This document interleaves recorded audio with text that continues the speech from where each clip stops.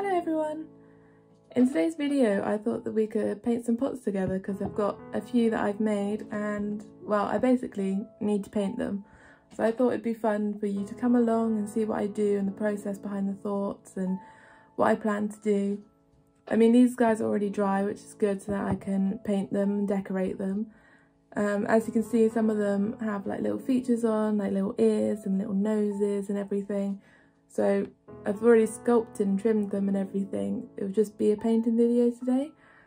But they're all different sizes because I have different plans for them. So like the bigger ones here are going to be used for like little succulents and stuff like that to put in. And then the smaller ones I was hoping to turn into candles because I really like little animal candles. I think they're a bit more personal and like having a little pot that you can possibly use after, you know, to put little stuff in once the candle's burnt down. I thought it would be nice.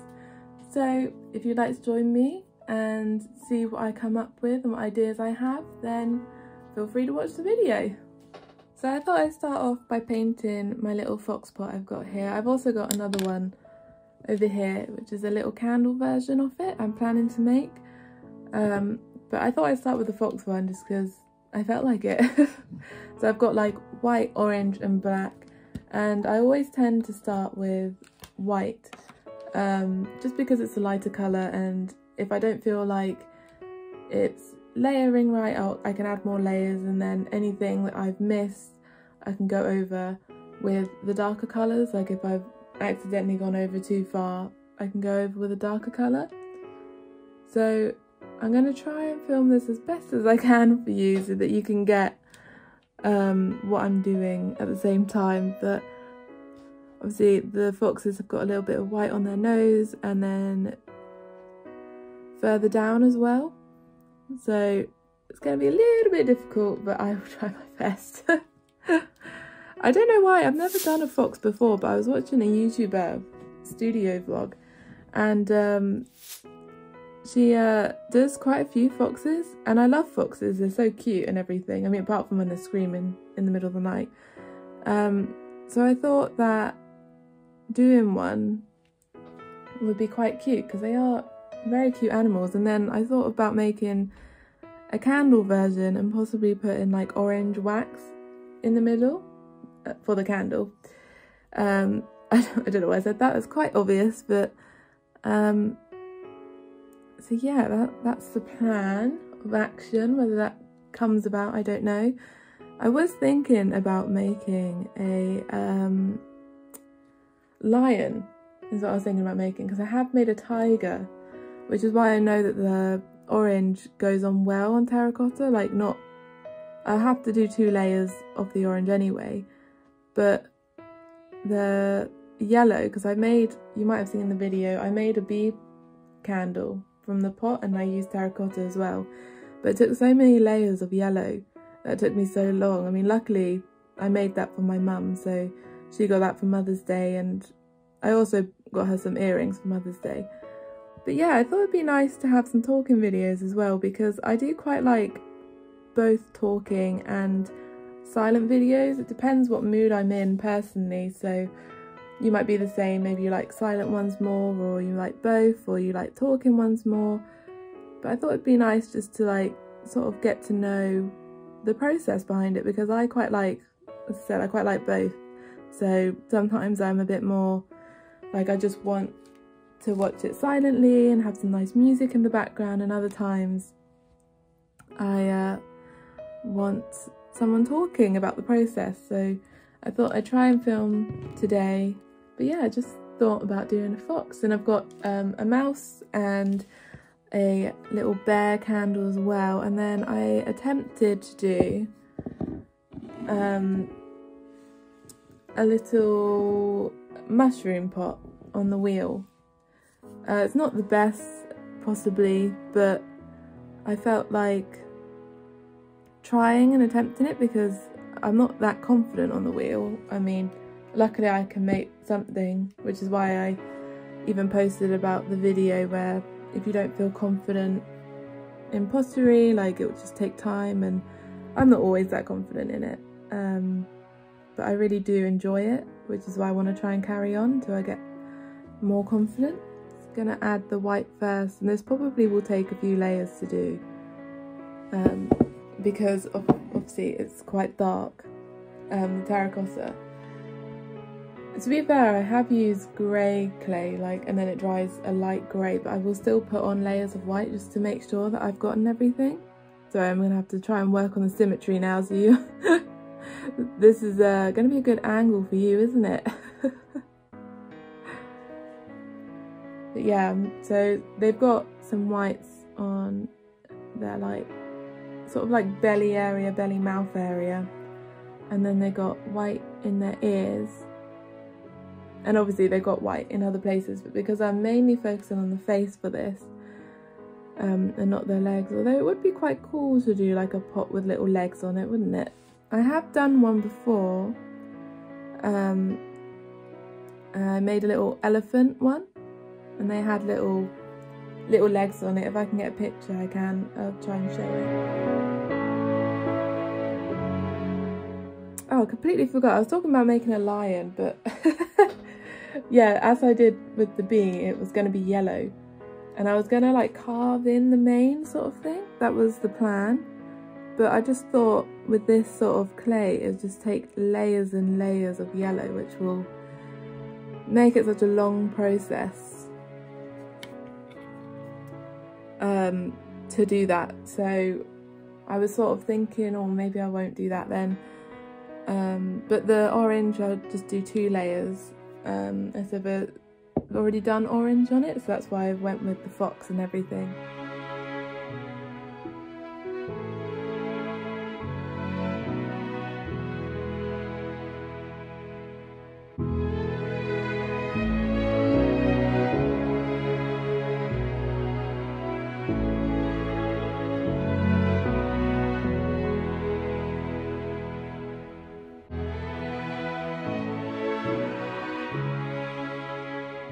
So I've just finished doing the second layer of the white on the fox, so I'm going to start doing the orange on the fox, and then all the details will be in black, like the eyes, the nose, and they have a little bit of black around their ears, so I was also going to do that in black.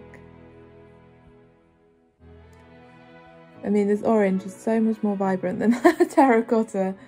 I've done a few, so I've got a brown bear pot that I need to add the eyes to, and then the mouse, which is I will paint the nose, and I'll paint on whiskers, and then I'll paint on the eyes.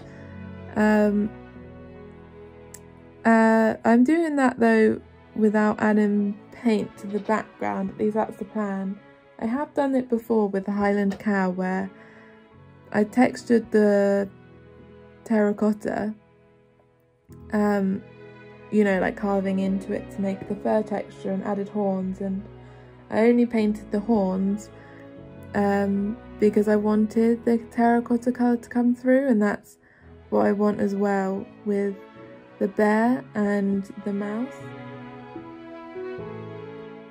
is to have that terracotta colour. And also what I quite like about it, when I'm not adding the paint to it and everything, is that you can see all the work that has gone into making the pot. So the swirl on the pottery wheel when you're spinning it and everything, and the adding the textures, adding the sculpture and all that, you can see all of it.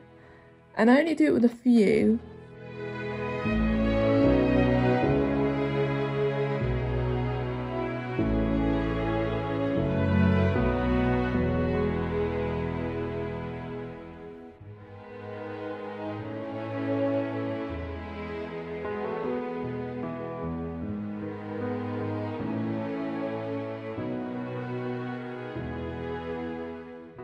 If you want, you can let me know in the comments if there's a animal that you really like, or maybe you would want in a pot, because I love penguins, which is why I have so many pots of penguins. I mean, I literally have a pot I made here of a little penguin. It's got a succulent in, and I've tried out different pots in penguins, you know, when I tried out the candle varnish, I tried it in a penguin pot because I was like, oh, I like penguins, so if it goes well, I get to keep the penguin pot, so it's fine.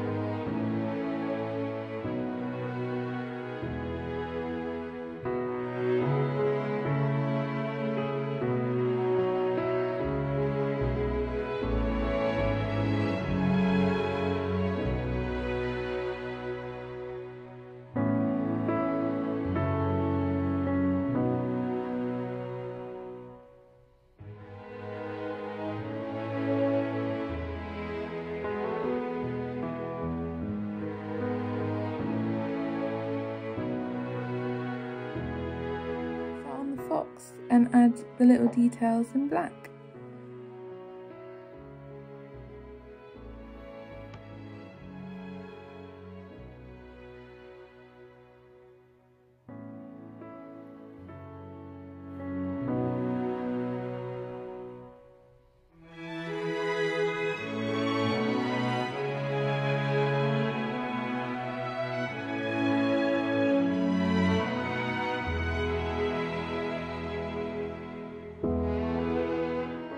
So I've got the little fox now, just added his nose and his ears, and I did a little bit of black behind the ear because the foxes have a bit of black behind there. So that's him all done and just needs to be varnished now.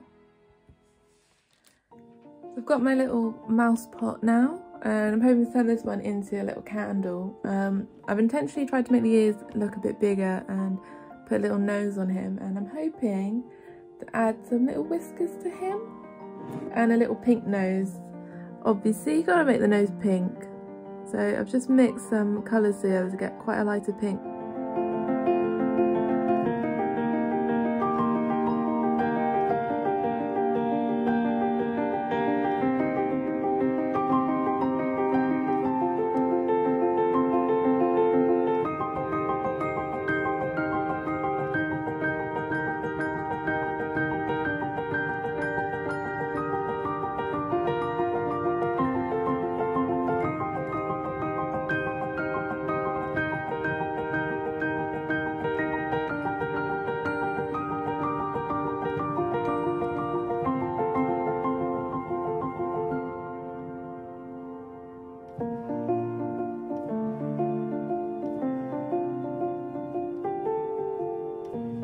I've got my little bear pot with me and I'm planning to add little like smiley eyes. If I can show a picture, I did a bear pot as in like a plant pot sort of one. So I'm hoping to do the same with this one and have the same sort of features. So it's all going to be brown, it's going to stay this sort of like terracotta colours, and one of the main reasons why I do this is because I literally just love the fact that you can see like the swirl in the middle of the pot. It will still be varnished and everything because obviously the candle, it won't be good for the candle if it's just clay. So it will be varnished, but it just, you will see the texture and everything, the work that's gone into the pot. So yeah, I will be doing that, but it will require a lot of concentration, so you probably won't sorry, I'm just getting my brushes out. You won't be seeing me actually like showing you on the camera because it's going to be very difficult for me to do that.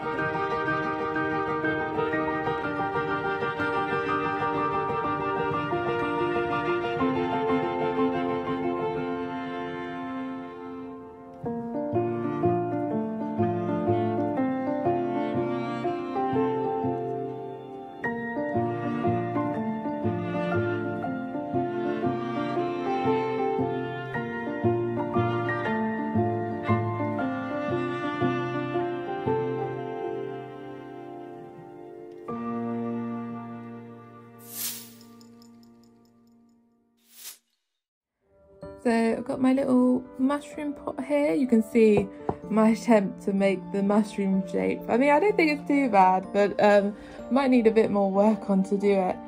But of course, with the mushroom, I'm going to go classic mushroom and do a red top.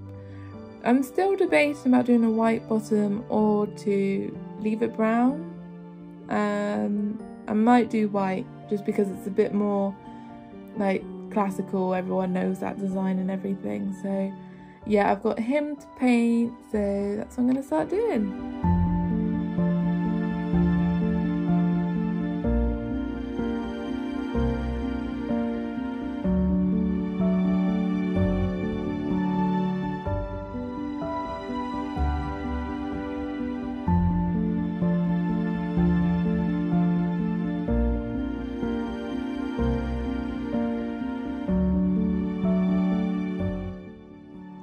So for this pot, I've only started with red first because, like I was saying earlier, I didn't know whether I want to keep the bottom brown and then do the top white.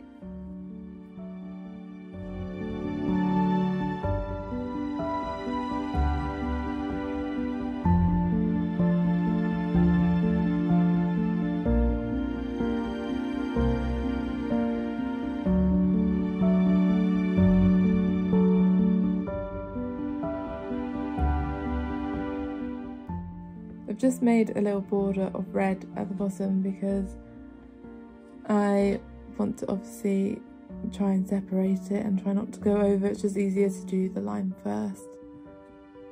Not like I'm very good at painting in a straight line. So we'll see how this turns out.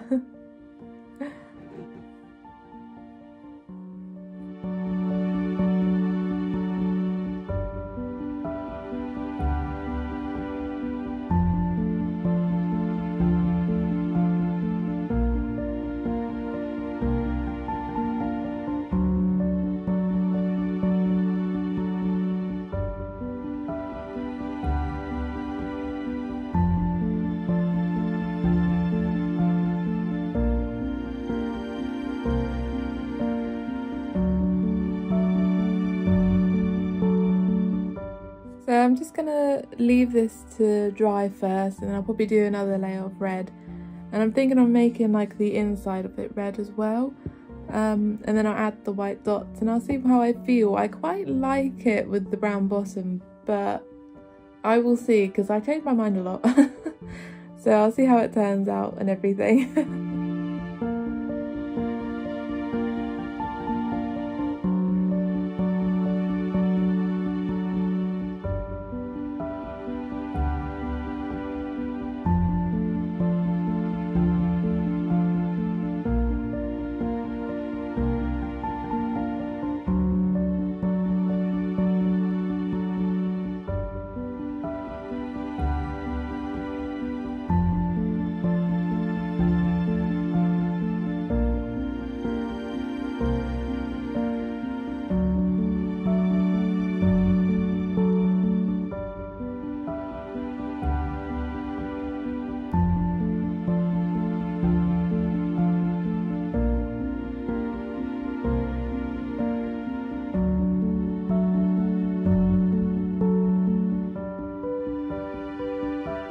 So I've finally made a decision on the mushroom pot.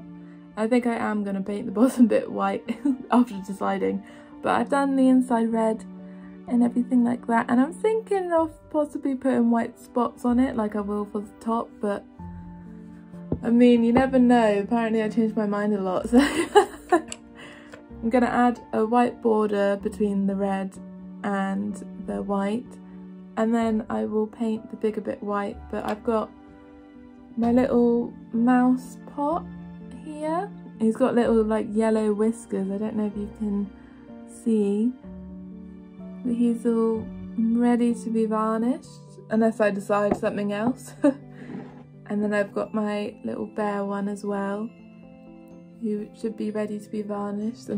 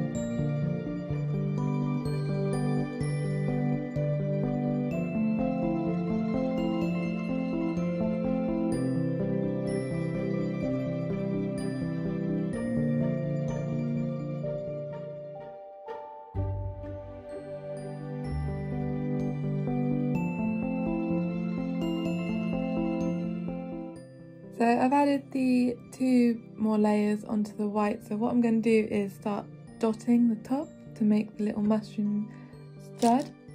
And I've got these paintbrushes and I'm going to use the back of it, but these ones are luckily thicker than some of my other ones I have, so I'm going to try and use that and see if it will look okay, if that will be big enough on here. So yeah, that's what I'm going to get started on doing.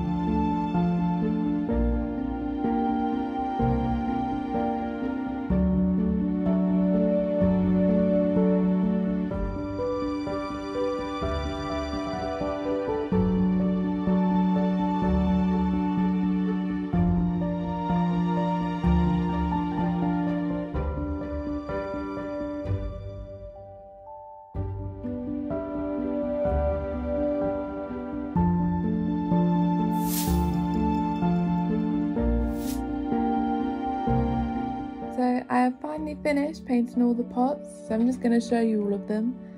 So it's got the little bear one. This one was much less time to do, but I have to try and get the eyes same level and everything. And then I got the little mouse as well. It's got like very light whiskers on it. I've got my mushroom pot all done. I really like this one. I think I'll probably make some more of these ones and try and work on the shape a bit better, but I really like it. And then I've got my 2 foxes, so I've got a bigger pot and bigger fox.